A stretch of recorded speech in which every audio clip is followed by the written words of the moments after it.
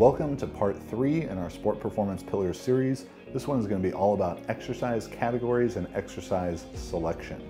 So make sure you go back, watch part 1 particularly, which is all about specificity and understanding specificity, how it relates to sport performance training. That's going to really play a big role in this video. And check out part 2 of the series, which we discuss developing speed power qualities.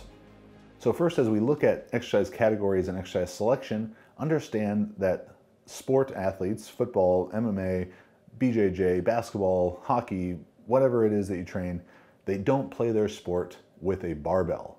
So I don't like to look at their exercises as, developing the squat, the bench, and the deadlift, or the snatch and the clean and jerk the same way that we do for powerlifters and weightlifters. Rather, I look at movement categories and what movement patterns are important to the athlete. And virtually every athlete is going to benefit from improving in the categories of squat, a hip hinge or hip extension, upper body press, upper body pull, some lunge type of movement, and rotational or twisting exercise. Now, what exercises within those categories are appropriate can be determined by a lot of things, by the athlete's preparedness levels, movement abilities and restrictions they might have. And of course, some athletes are going to need more of one category than the other, depending on the way that they move in their sport. So how do we go about selecting exercises to fulfill all of these categories? The first consideration needs to be, can the athlete perform the exercise well? Do they have good enough technique in the exercise that they're safe doing it, that they're not going to get injured? So while a high bar back squat might be a great exercise, to develop lower body strength, if you've got an athlete who, for whatever reason, they can't perform it well, it hurts their back, they're round and over, all weird, and it's just a rough looking exercise, then maybe a goblet squat or a belt squat is going to be a better option for that athlete, because high bar back squatting is not a part of their sport. Rather, we're looking at strength stimulus to give strength to the legs, and that can happen so many different ways. So first look at, can they perform the exercise well? From there, can they create sufficient output on the exercise? So going back to the first example, the goblet squat versus the high bar back squat is a superior exercise because you can create a lot more output on it. You can create a lot more strength stimulus. You can teach the athlete to produce more force, and that's ultimately what they are in the weight room for. So to go further with that example, an exercise like an overhead squat, a lot of people love that because they think, oh, it demonstrates all this mobility and quality of movement in it, but it's never going to be as good of a strength stimulus as just a regular back squat. You can't load it as heavy. So keep in mind that force production is what they are in the weight room for. We want to make it translate to, have transfer of training to their sporting success, but we want to choose exercise that the athlete can create output for. So if you have someone who moves just as well on 2 different exercises, the one that they can go heavier on is probably the better option. Finally, how does it fit in the context of the bigger training plan? So how does it fit with everything else they're doing? So while high bar ass to grass back squatting is a great exercise that's going to give a ton of strength stimulus to the legs, if you have a football player who's in training camp, Hell Week, whatever you want to call it, and they're doing a ton of running, a lot of conditioning, a lot of sport practice, doing high bar back squats, which is going to impose quite a sufficient fatigue load on the athlete, is probably not as good of a selection as maybe a box squat is going to be at that time, or like a safety squat bar box squat, where it's less stress on the shoulders. It's just an easier movement to perform, but they can still get some solid strength stimulus from it. So you need to look at everything that the athlete is doing, the whole context of their training plan, how much sport practice are they doing, how much on the field speed power work are they doing, and let their weight room exercise selection reflect that. So thinking about those 3 categories can hopefully help you get away from the sort of simplistic thinking that front squats are more functional than back squats, or trap bar deadlift versus a regular deadlift, or whatever. Those arguments that so many strength coaches like to have about one exercise being better than another, because making blanket statements like that it's probably just, it's not true. Some exercises are better for some athletes and some exercises are better at some times, but you need to be looking at the movement categories and then what satisfies, those three reasons. Can the athlete do the exercise safely? Can they create output so they're actually getting strength stimulus? And how does it fit within the bigger context of the training plan? So all of these exercise selection ideas are going to go back to the concept of transfer of training. We talked about that in the specificity video, so you can go back and review it there, but quick review. It's going to be, how is what you're doing in preparation for competition, how are those exercises affecting your sport performance? Can you objectively measure and analyze that they've increased the athlete's performance or not? So through Dr. Bondarchuk's great work, he's got these exercise classifications and categories of general preparatory, special developmental, and finally the competition exercise. So those general exercises, different energy systems and movement patterns, body weight exercises, prehab, rehab type of stuff. Special preparatory, same muscles and energy systems being used in the exercise as being used in the sport, but through different movement patterns. So this is going to be a lot of barbell and dumbbell training is going to fall into this category. Maximum, training for maximum and explosive strength, and with the, general type of jumping drills. Special developmental exercises are going to be mostly what we refer to as special strength exercises. And these are the same muscles and energy systems that you're using in parts of the competitive movement, and they need to be overloading in some way. So things like explosive sled pushing for offensive and defensive linemen, rotational throwing drills, different than throwing the shot put for the shot putter, and resisted jumping and sprinting drills for a basketball player. So it's hugely important that when choosing special strength exercises, that they are overloading in some way. So if it isn't requiring greater force than what happens on the field of play, or developing greater velocity, then why not just practice the sport more? So you need to overload those qualities in some way, one or the other of those qualities in some way, for it to be beneficial.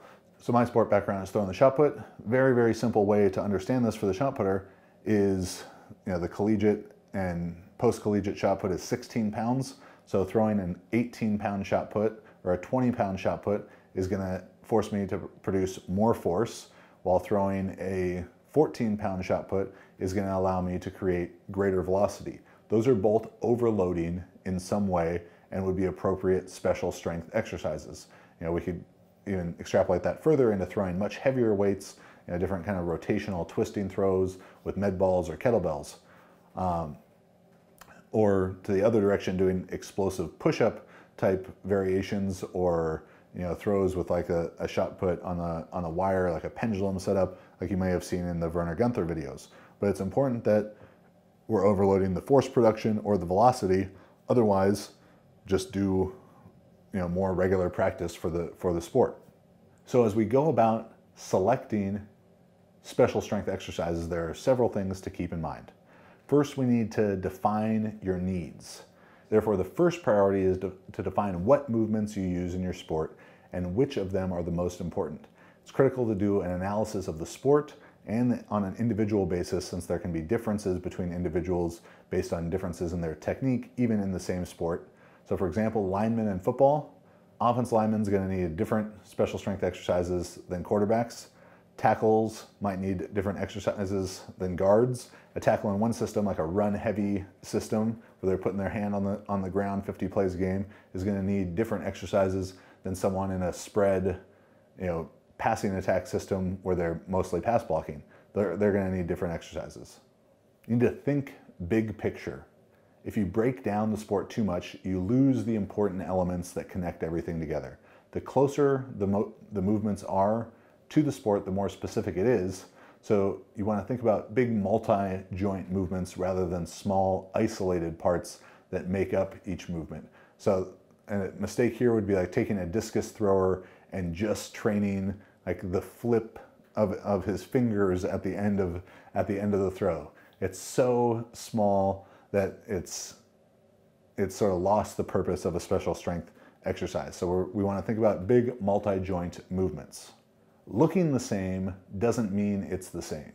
So not all special strength exercises are created equal. While you do need to focus on the big picture, you still have to make sure that the isolated parts of the movement match up correctly. For example, an exercise might look similar, but as you look at it closer, it might have a slightly different sequence of muscle movements. For example, many twisting exercises like barbell or plate twists are used to develop rotational strength for throwing athletes or swinging a bat or a club. But in the sporting movement, the aim is constant acceleration of that implement, whether it's shot put, javelin, hammer, discus, swinging a baseball bat, swinging a golf club. While doing exercises like barbell twists or plate twists can be really effective strength builders, they might not be actually true special strength exercises. They might not be as specific as you think because you're decelerating, using a lot of energy to decelerate the plate at the end of the movement before you change directions, or to decelerate the barbell. So just because it looks similar, it might not be as high a transfer as you may have thought. Keep it simple and creative. Some of the most effective special strength exercises for throwing athletes is going to be throwing heavy implements like a kettlebell or medicine ball. Or for a football lineman, chest pass, throw, and their variations are going to have very high transfer. And these are not revolutionary exercises. They're not going to look that cool on YouTube or Instagram. So you might think, well, I'll do this exercise on one leg, or I'm going to add some extra jumps or twist into it, or I'm going to balance on a Bosu ball, or attach a belt squat and bands in 5 different directions to me while I do that.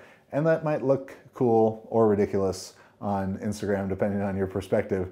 But each of those changes is going to take the exercise further away from the actual sporting movement and give it a little bit less transfer. So look at how the athlete plays their sport and make sure their special strength exercises reflect that. And I want to particularly stress that in terms of most athletes are playing their sport on a stable surface, on solid ground. Even if it's on sand, it's still very solid compared to, wobble board, Bosu ball type of stuff. Special strength does not always mean transfer. Special strength exercises are tools to increase performance, and the theory that the more specific it is to the exercises, the more gain will come from them, the more transfer that training will have to sport performance. In most cases is true, but in some cases it's not. Beginners, for example, are going to get more transfer from general exercises, and this is what the pyramid of strength idea is about. So go back and read that article. Down at the base of the pyramid, the broadest part where there's the most athletes, there's also the broadest exercise selection that's going to transfer to them. So if you're working with youth athletes, extensive jumping and sprinting drills, calisthenics, push-ups, pull-ups, back raises are going to hugely improve their performance. And it's not going to be necessary for them to use special developmental, special strength exercises to improve. Well, as you get up to higher and higher level sport, maybe into professional sports, assuming the athlete has really high general qualities, then it's going to be more helpful for them to use special strength exercises to get that last bit of transfer over to their sport performance, where taking an offensive lineman in the NFL who benches 450 pounds and getting him to bench 460 pounds probably isn't going to be worth the energy. So the more varied and basic movements in the sport can be, the same will be true for the training. So even putting the same exercise in various programs can create different results. Using special strength exercises optimally in a well-designed program is going to create the most transfer, and that's what we're really after. So if you want to learn more about exercise selection, exercise classification, interested in movement progressions and regressions for what different athletes may need, because you might, to fulfill those different exercise categories, for one person that squat movement might be high bar astergrass barbell back squats, but another athlete on your team or another athlete that you work with at your facility might need belt squats or front foot elevated split squats, because that's the right exercise for them. My friend Dr. Quinn Hennock at Clinical Athlete has got all kinds of great movement, regression, and progression strategies.